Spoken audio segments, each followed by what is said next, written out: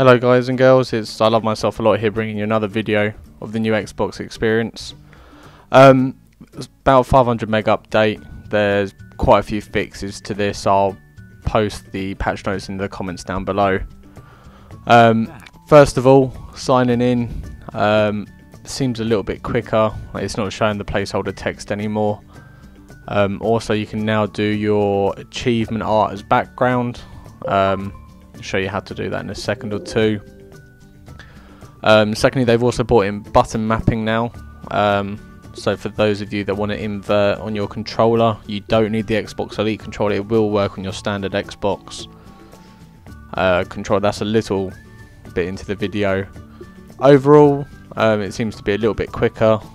Not any massive improvements. I can see what they're doing with the friends area, as you'll see.